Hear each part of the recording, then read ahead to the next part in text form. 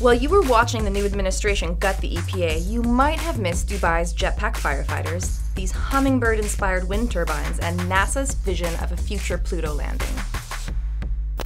Welcome to In Case You Missed It, where we finally found a solution to that old walking while looking at your cell phone problem. It's called poking at people with a stick, like a jerk. This weekend, the Dubai Civil Defense released a dramatic video showcasing technology that takes firefighting to a whole new level, literally.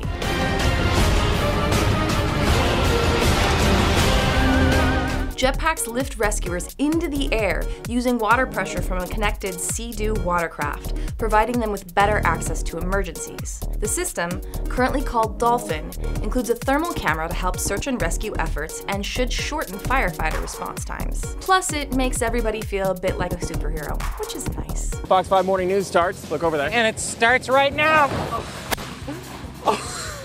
The hummingbird's unique figure-8 wing movements enable the tiny flyers to perform all sorts of aerial acrobatics like hovering, flying backwards, and even flipping upside down. A Tunisian company has drawn inspiration from these tiny wonders to build a new turbine design that can produce up to 1 kilowatt of electricity without the noise and danger to birds as conventional spinning turbines. Rather, they rely on rotating fan blades. This Biometric Wind Converter uses 2 carbon fiber wings flapping in a figure-8 motion.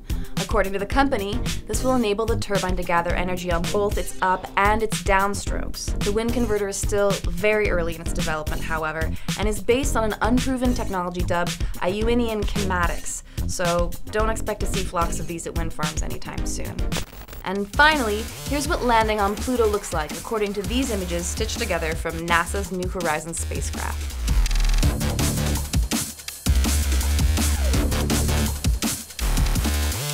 Pretty trippy, bro.